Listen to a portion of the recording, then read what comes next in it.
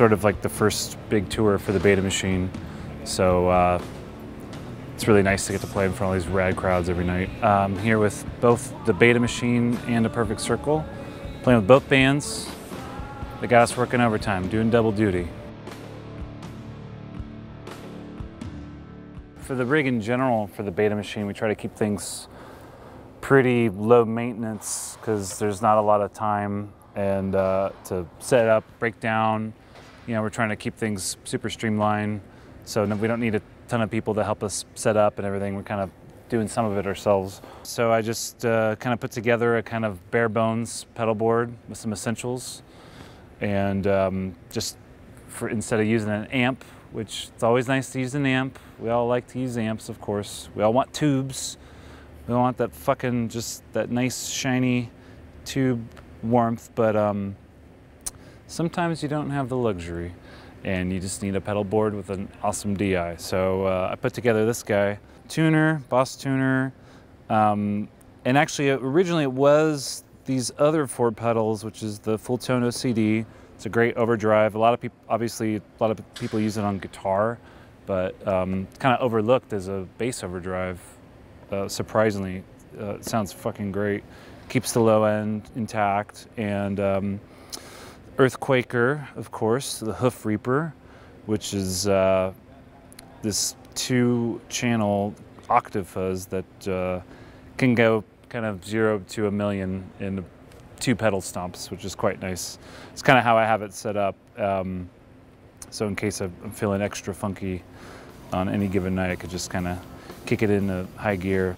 Kind of a go-to. It's kind of a thing we do. We're like tracking bass. We're kind of like, I feel like something's missing. Like, let's just put it through a shitload of fuzz pedals and see what happens. Like, it's kind of always the go-to. This thing is definitely doing our songs justice.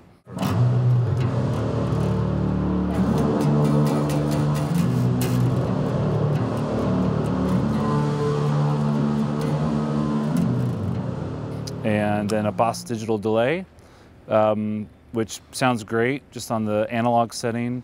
I really like the just having the ease of the tap tempo thing. It's so quick to just kind of dial in. And every song kind of has I only use the delay on a few songs, but they're all a little bit different. So if I want to change the tempo really quick, I can. I like the convenience. And then a radial DI, the bass bone, the bass tone bone, which is, there's a 2-channel thing going on, but I'm just using 1 channel for now. I have it ready for a backup bass just in case something happens. I have another channel that's kind of set to those parameters, using this Fender Starcaster bass for everything, but if something should happen, I have another bass that has a slightly different configuration. Fortunate to meet some people from Dark Glass Electronics recently, and they hit me to the Vintage Ultra pedal. It's like a bass preamp, which is exactly how I'm using it. Just threw it in front of the chain, and immediately just kind of like this sort of I guess concerns that I had about not using an amp kind of just went away. It was like a lot of extra tone shaping, more warmth, more presence. You know, especially with the semi-hollow bass, you know, it's kind of nice to have that. It's pretty dialed. I haven't had to touch a thing since. It's just like, that's the sound. It's working great.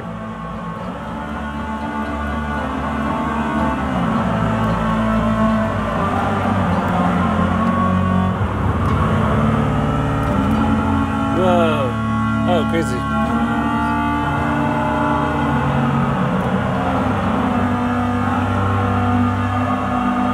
That's pretty gnarly, dude.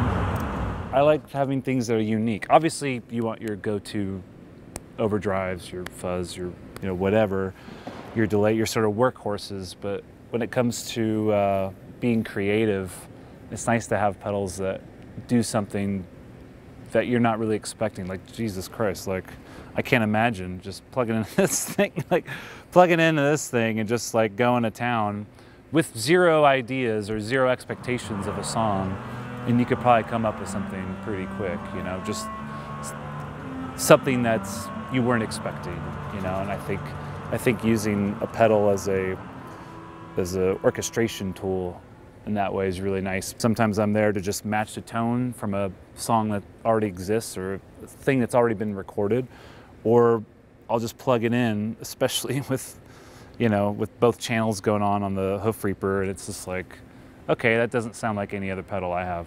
So, you know, there's just massive amounts of feedback and there's crazy overtones going on. I might not have written a certain riff that way if I'm just sitting in my room playing like an acoustic guitar, you know. I think with pedals, it's nice to have something that has like a character to it, something unique that doesn't already exist.